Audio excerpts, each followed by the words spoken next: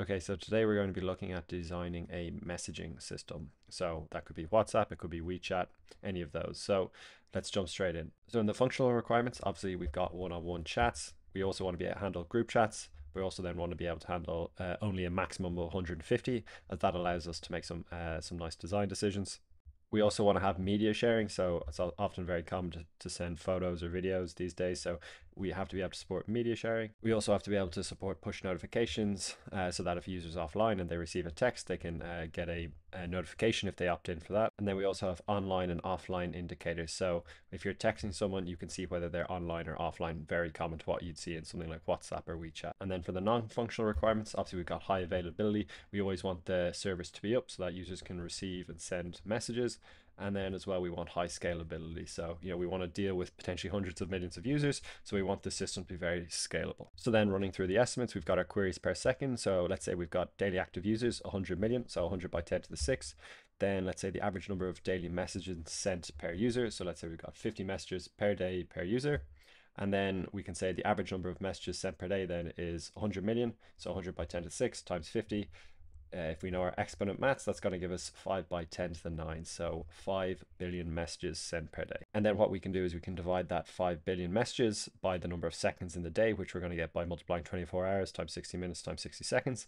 And so that's going to give us a queries per second of roughly 58,000. And so we've got a reasonably high kind of QPS here. And looking at this storage estimate, we can assume an average message size of 150 bytes. And then so for the daily message storage, we've got 5 billion messages. We can then multiply that by the average size, which is 150 bytes, and that will give us roughly 750 billion bytes, which roughly equates to 750 gigabytes, and then obviously per day. And so then we also have to take into account the media. So, we can estimate that the percentage of messages that include media, so files, images, pictures, is roughly 10%. And so then we can say that the daily media messages is 5 billion multiplied by 0.1, so 10%. So that's going to then be 5 by 10 to the 8th, which is 500 million. And then we can also assume that maybe the average media size is roughly 100 kilobytes. And so therefore we can calculate that the daily media storage is going to be 500 million times 100 kilobytes, and that will give us roughly 50 terabytes per day. And so that means the total daily storage will be 750 gigabytes from our messages plus the 50 terabytes from our media,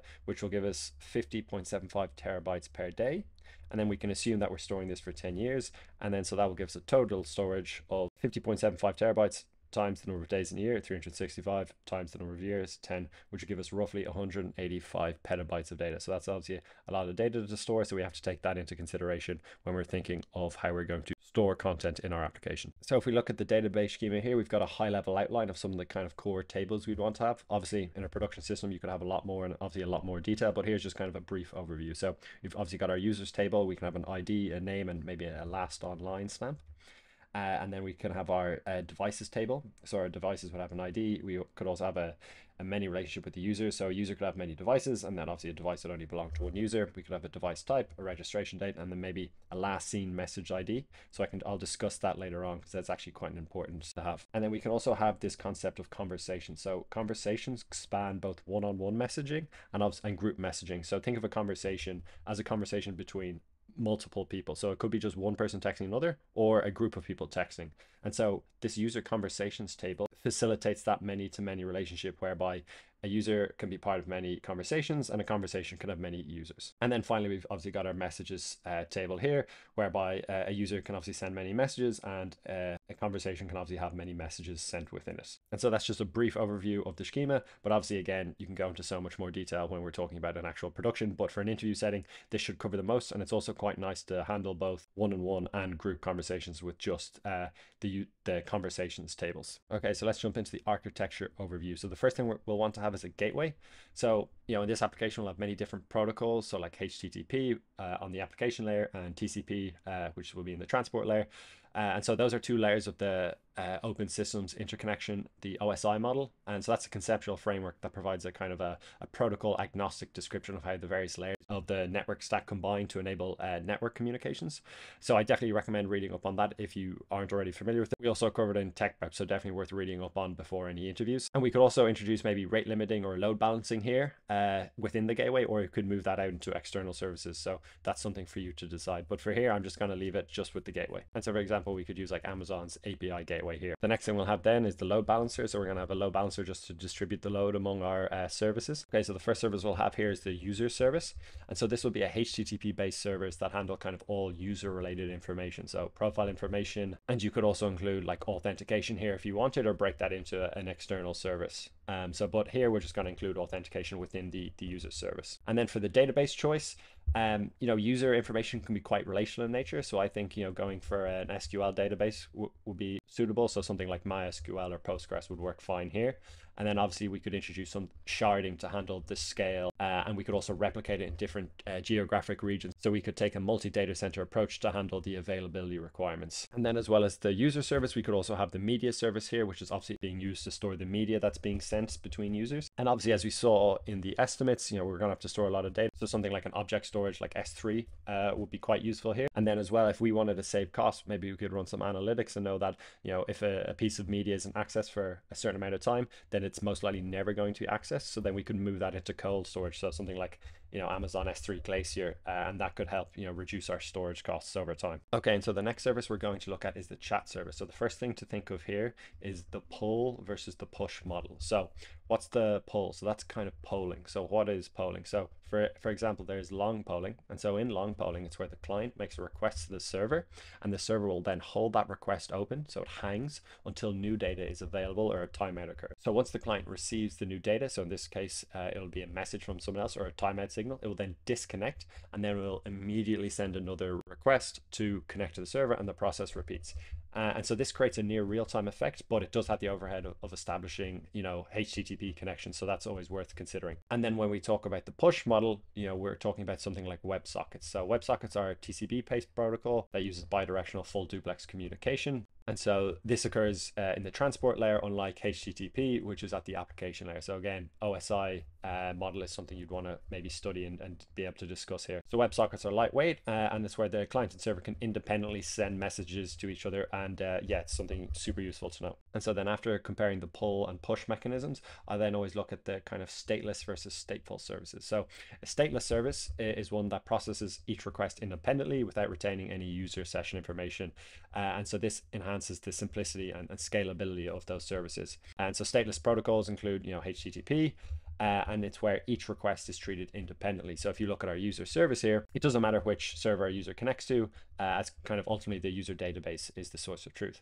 However, in stateful services, these are services whereby they maintain session data across requests. And so this adds additional complexity. And so an example of a stateful protocols include, TCP. For instance, let's say client A creates a WebSocket connection with chat server 1, and then proceeds to send and receive messages from that server. Until that client disconnects or the server goes down, client A will always be connected to that server. Okay, and so the reason why the chat service is pink is because that is a stateful service, and it is stateful because session information is retained between requests, whereby in the user service and the media service, there's no session information retained between requests, and therefore they are stateless.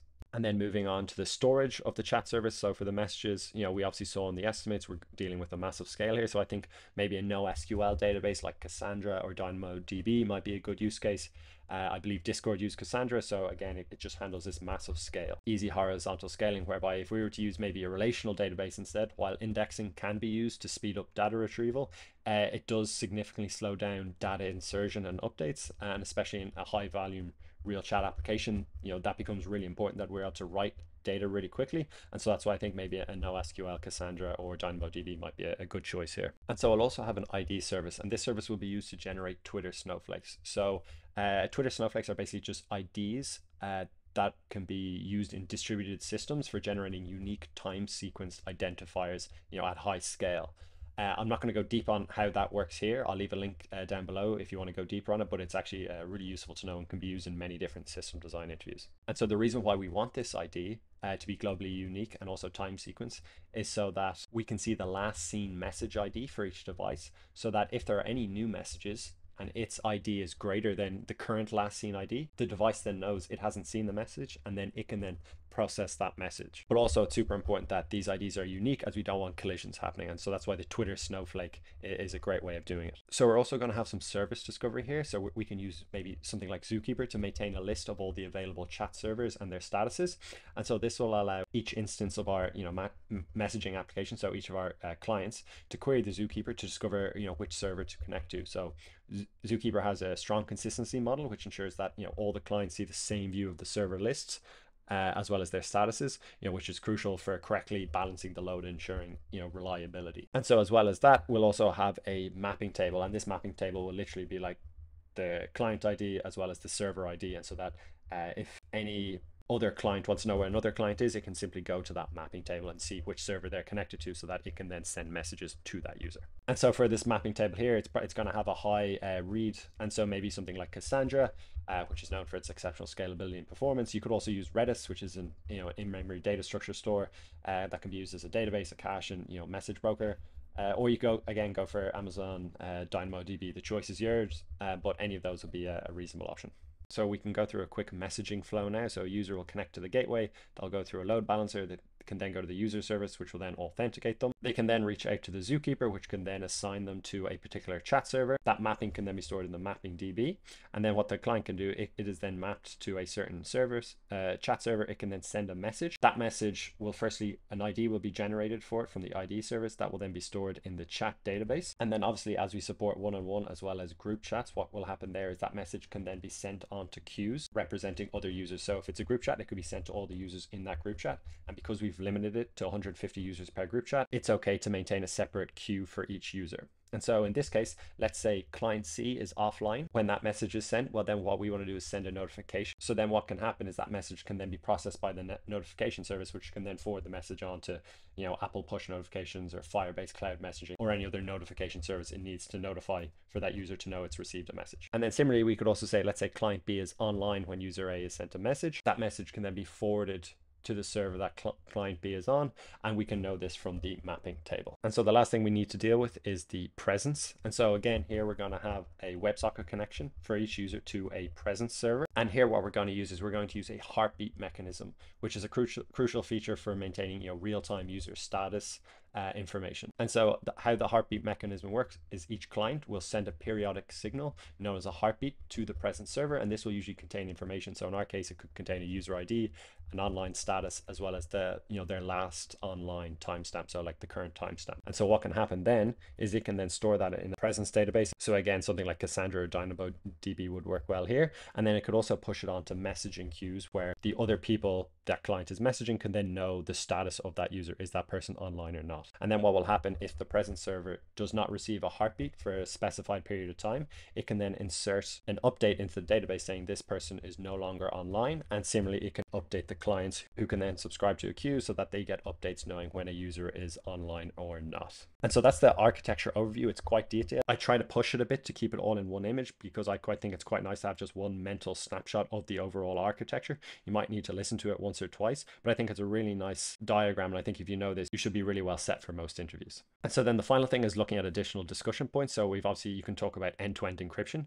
So, you could maybe discuss the signal protocol, which ensures that, the content of the messages and calls are secured and can only be accessed by the sender and the intended recipients. You could also discuss media file handling and go a lot deeper here and cover topics like file compression, chunk data transfer, as well as the use of like CDNs. You could also talk about rate limiting and abuse prevention. So, discuss the mechanisms to prevent spam and abuse, such as, rate limiting, behavioral analysis, and user reporting and kind of blocking features. You could also discuss, monitoring and logging and highlight the importance of both monitoring and logging for, maintaining system health, as well as discussing, what are the key metrics that you would want to monitor in real time and know how you would use those logs for debugging and performance tuning. Similarly, you could also discuss compliance and data retention. So you could touch on the legal and compliance aspects, especially regarding data retention policies, user data privacy, and how the system could comply with regulations like GDPR. And then finally, you could discuss disaster recovery. So this could include deploying across multiple data centers, and kind of how would you design a disaster recovery plan to handle